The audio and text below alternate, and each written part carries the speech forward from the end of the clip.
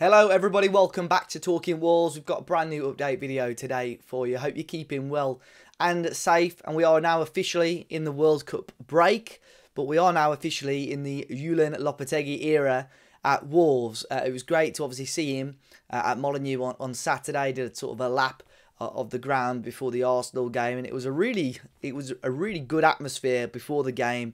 And Lopetegui, everyone warmed to him straight away, and I think we've seen that, haven't we, over the last day or so with the quotes that he's come out with the interview he did with the club with Julen Lopetegui, and of course with the press conference he did as well, which is available to watch in full on YouTube. I do recommend you go to check that out because it was a really good press conference with Lopetegui. Now we're going to have a quick update of what's been going on the last week or so. Not really much transfer news wise at the moment, but obviously over the next few weeks, as we go into December, I'm sure that will ramp up approaching the winter transfer window. We'll talk about that a little bit more shortly as well, and we'll be trying to give you guys updates as much as we can during the World Cup break, and bringing you different content. If there's any types of content you want to see, or any former players or staff that you want us to try and bring on for a podcast, do let us know in the comment section down below as well. But Wolves players to look out for in the World Cup. There's 5 first team Wolves players that have been called up for this year's tournament in Qatar. Of course, there's always going to be players that are Portuguese called up. So José Sá will play alongside Ruben Neves and Matheus Nunes at this year's World Cup, which is great to see. Hwang Hee-chan as well struggled to get consistent game time for Wolves this year, but he will go and represent South Korea, so I'm sure we'll see him get some action.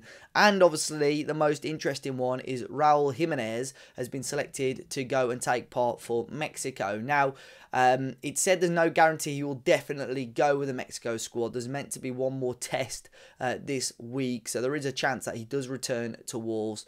But Raul Jimenez has been called up. Now, this has been a major talking point, not just recently, but probably for the last 3 or 4 weeks or so, because obviously Jimenez, we've not seen him in action in a Wolves shirt for a long time, and people are disappointed with how the whole situation has been handled in regards to him doing his recovery in Mexico, then flying to Girona in Spain over the last couple of weeks where the Mexico squad were.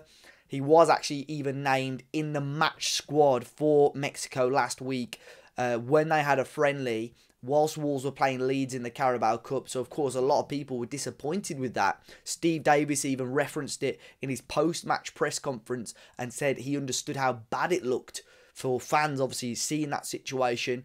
And it said that the Mexico Football Federation had apologised for naming Jimenez in the squad. Apparently, he was never going to play, but they named him in the matchday squad anyway. So I can see, you know, I think the whole situation has been handled quite badly. And I think it's very difficult on who to put the blame on. Is it to put the blame on Wolves because they haven't sort of communicated what's actually been going on? Do you put the blame on Jimenez for, you know, almost prioritising Mexico over Wolves? But we genuinely don't know what the case is, so it's very harsh to sort of jump to conclusions. His partner Daniela has been talking about it every now and then on Twitter. She had said that he was going to stay at Wolves. He's obviously massive part, really loves being at Wolves, and he'll be here in January.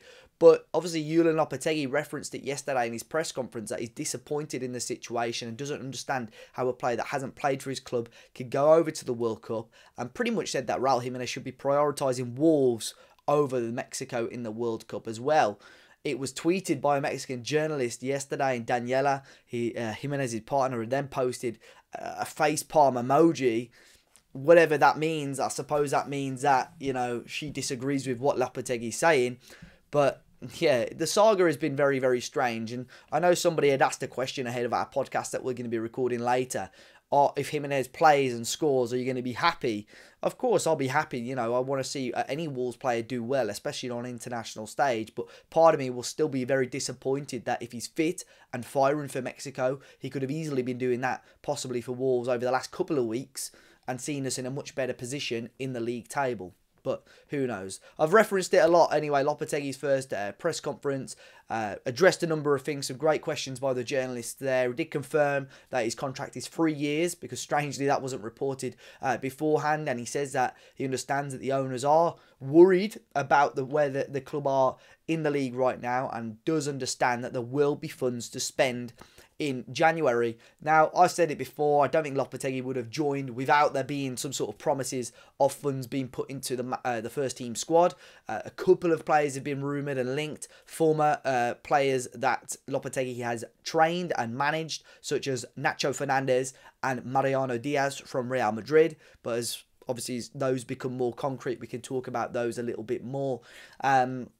And yeah, it was a really good press conference, and we've seen lots about him, and there's just a certain aura around him right now. I did a video, I think it was possibly last week, in regards to his backroom staff. At the time, they were all strong rumours. It has now been confirmed, so we'll quickly go through who has been confirmed as part of his backroom staff and their exact roles, because there were one or two members of staff we weren't 100% sure on. So, his assistant head coach will be Pablo Sanz. We knew that he had worked alongside Lopetegui in various roles over the last 8 years, including obviously being at Sevilla as well. Lopetegui is also going to be alongside Juan Penado, who had been a coach since 2002. He's worked within the academies of Real Madrid and Villarreal, and also worked with Sevilla for the last couple of years as well. Fitness coach Oscar Caro is also going to be joining. He worked with Lopetegui at Spain, Real Madrid and Sevilla. Edu Rubio is going to be a first team coach. He's been coaching in England for the past 15 years or so. He's worked at MK Dons, Chelsea, Crawley Town, Crystal Palace, and most recently been the West Ham women assistant manager. Fran Garagaza, now this was the interesting one. He's joined Wolves, and his title is as a technical advisor. Obviously that was 17 years at Eibar, where he'd done extremely well. He's had a few different roles, but most notably a very well recognised technical director. Will that see the role of Scott Sellers shift and change over time? Who knows?